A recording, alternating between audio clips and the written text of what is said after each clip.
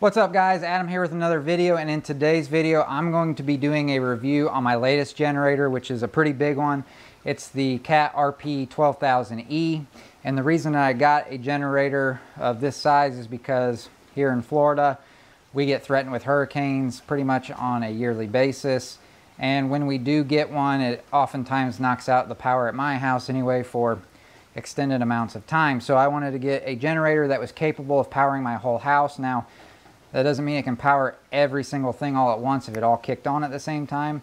I wanted something that could power the majority of my house, including my 4-ton AC unit, which this one I've already tested, it's capable of doing. So I ended up buying it through electricgeneratorsdirect.com. I ordered it, and the next day they shipped it out, and if it wasn't for the weekend I probably would have gotten it within 3 to 4 days. So their customer service was great, and their shipping process was very efficient. I bought it for, I think it was a little over $2,200 without tax, and that was with a sale going on. The sale's over, and I think it's back up to like $2,800, but that's about in the right price range for a generator this size. But I just, again, wanted it for in case we had hurricanes, which I don't know if you see any wind or the rain that's going on behind me. That's actually Tropical Storm Isaias. I think I said that right. That's starting to make its way up our coast here. I don't think I'm gonna have to end up using it for this storm, but it's just an example of we do get tropical storms and hurricanes. So it's ready to go if it is needed. So I'm gonna go ahead and get into the video and go over some of the specifications on this thing and what it's capable of doing. Alright, so when you get this generator, it's going to come with more than just the generator itself. You're also going to get a set of wheels with an axle that connects the wheels together. It also is going to come with this handle so that you can wheel this thing around a little bit easier, which is really nice because the generator is very heavy. And it also comes with a bunch of tools and bolts in order to put everything together. It comes with some wrenches, it comes with a screwdriver, it comes with a spark plug wrench, it comes with a funnel to put the oil in, and it comes with 2 quarts of oil. And you're only going to use 1.5 quarts so as to not overfill. If you overfill, then you're going to have a lot of smoke coming out for a while.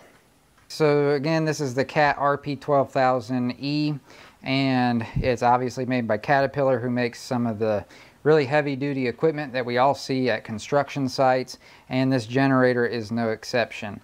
It really is very heavy-duty. It's a completely steel frame. It's got a roll cage. Everything on it just, for the most part, feels very, very much like quality. The engine is a 670cc OHV V-twin engine, and it runs on gasoline.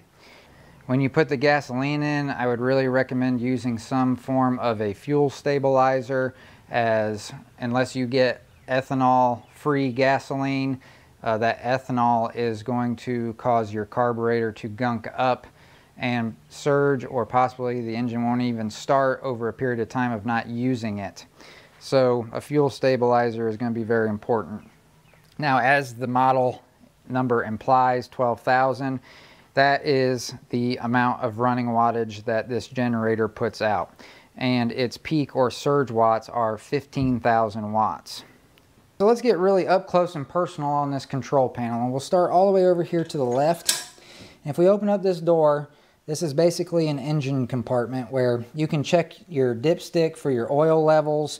And up here on top, that yellow cap that's up there on top, that is where the oil then goes in.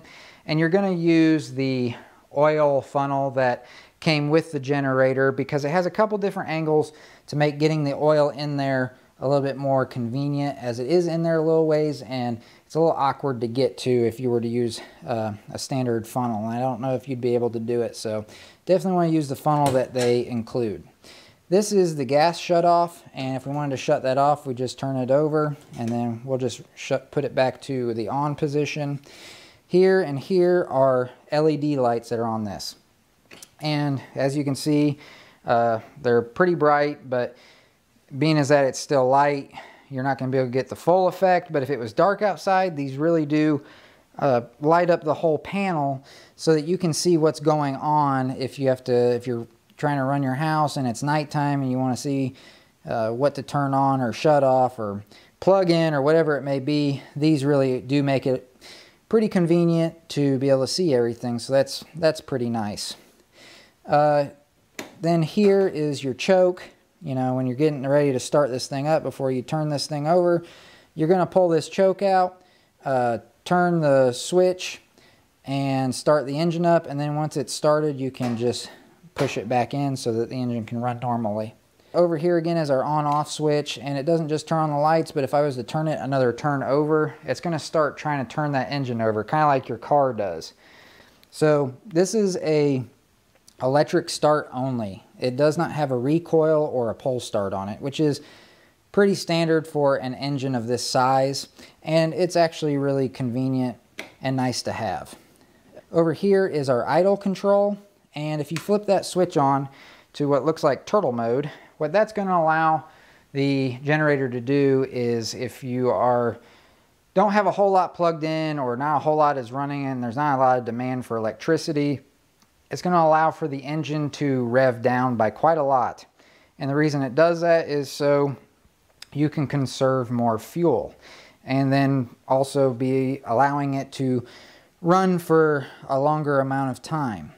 Now, if you do start pulling more power, even with this on, it's going to rev that engine right back up to where it would normally be, and then supply the power that is needed and being called for. So that's a really nice feature. Over here is just a standard DC 12 volt cigarette style inlet, and it also has its own circuit breaker and reset.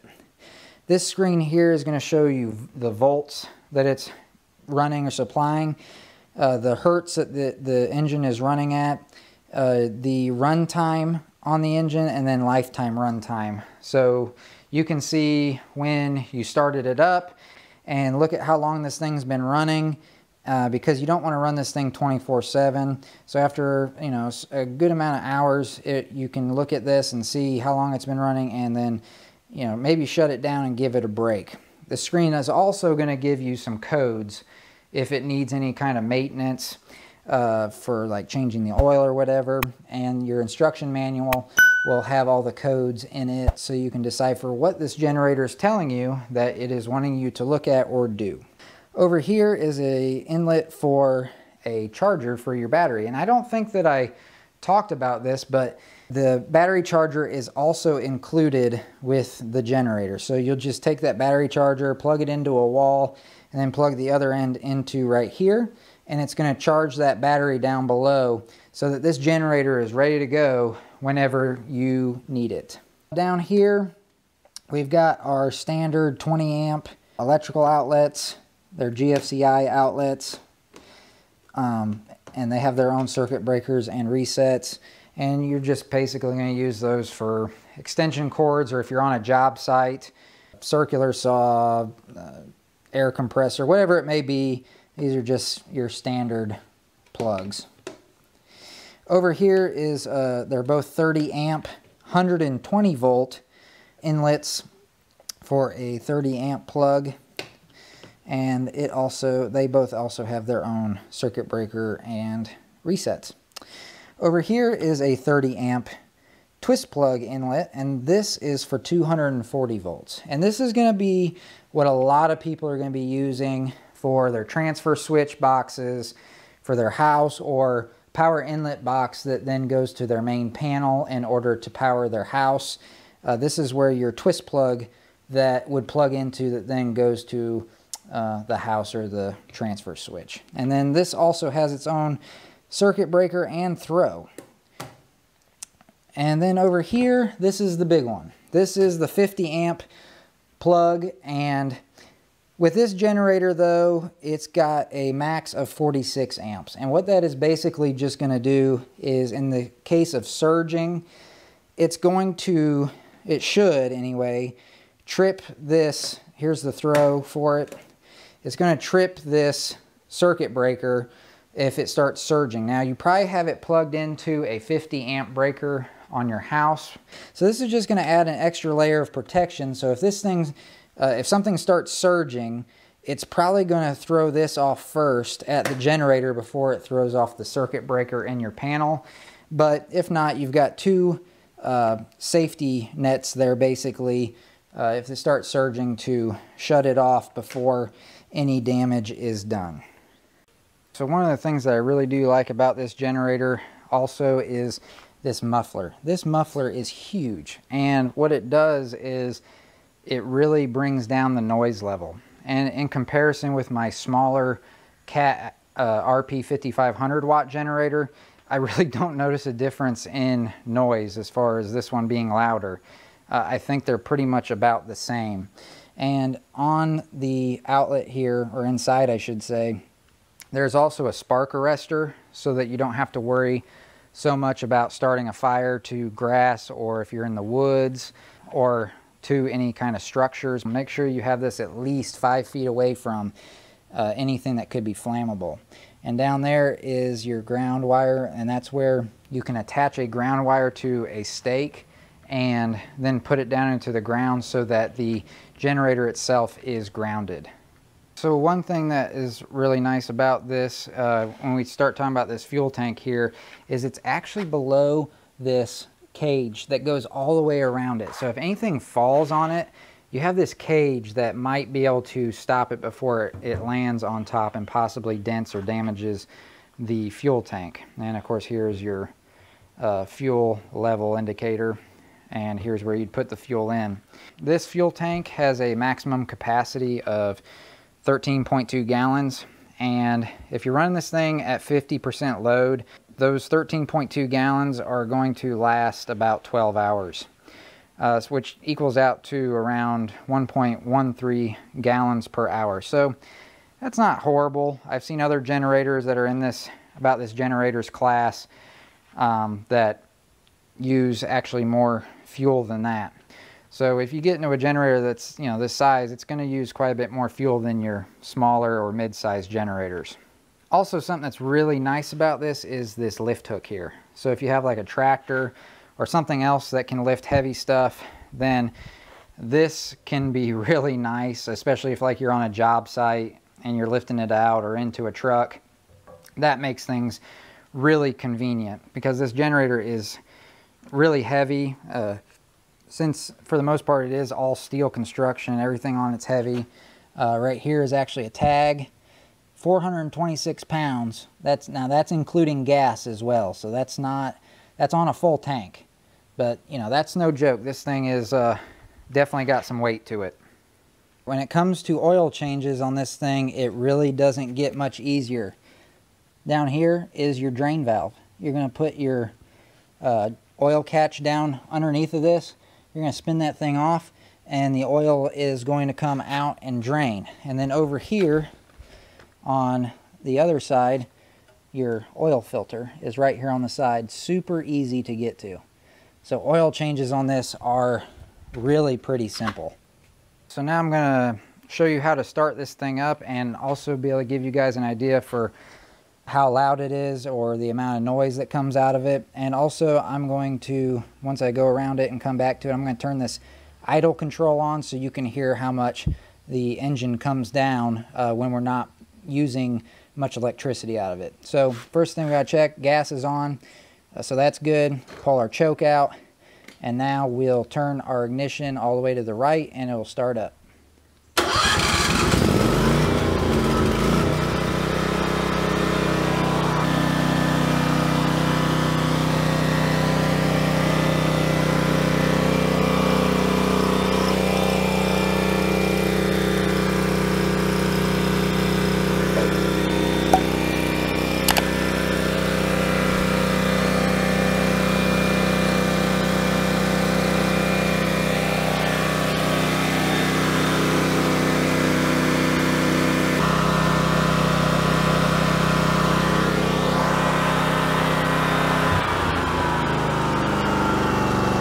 So that's with the idle control on, and that's what it's going to pull down to when you're not using a whole lot of electricity.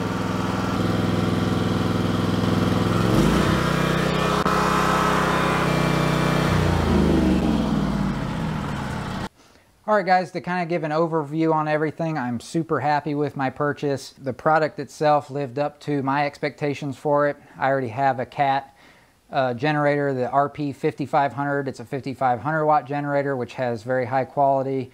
It started first pull every single time. So that's kind of why I wanted to get another Caterpillar generator, just because I knew the quality was there on that one, and this one really did live up to my expectations for it. And so I've tested this one out on the house. I've got it all hooked up, and it is able to power my 4-ton air conditioning unit. I did have to install a soft start kit on the air conditioner to get those inrush amps down so it could run it, which I would have had to have done with any generator that I got. But not only can this now run my 4-ton air conditioning unit, but while the air conditioning unit's running, it can run a lot of the house. So it's almost like the power never went off. I can't, for instance, run this with the air conditioning unit and then also, for instance, run the oven. That would be too much of a pull, and then if the well kicks on, it'd just be too much. But being able to run a 4-ton central air conditioning unit and cool down the whole house down here in this hot climate so we can sleep at night is a big game changer. So super happy with this, very high quality, really recommend it. If you're not looking for a generator quite this size, I've also got a video review on my Cat RP12000 watt generator. I'll post the link up here that you can click on, and it'll take you right to the video. But if you are looking for a bigger generator, I'm really happy with it. So if you're new to the channel and haven't gotten a chance to do so yet, please hit that red subscribe button down below. I do a lot of how-to and do-it-yourself type videos around your house, and also some review videos for things that can be used on your house. And if you found the information to be helpful to you and it helped you make a decision or give you the information that you needed, please also give it a thumbs up down below. And I think I covered everything, but if I didn't, you can write me a question in the comment section down below and I'll get right back to you. And I'll see you in the next video.